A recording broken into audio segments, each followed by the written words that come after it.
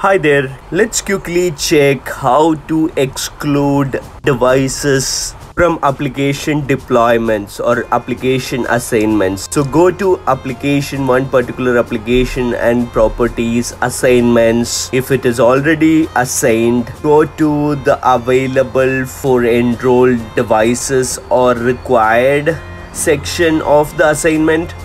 If that device group is already included, if you want to change it to excluded, click on the included hyperlink as you have seen and change it to excluded. Okay, then it will become excluded. Let's also check how to add a new exclusion into the deployment. Here I'm adding autopilot devices group and making it exclude from this particular Brave application deployment. As you can see over here, that is excluded from a required assignment section.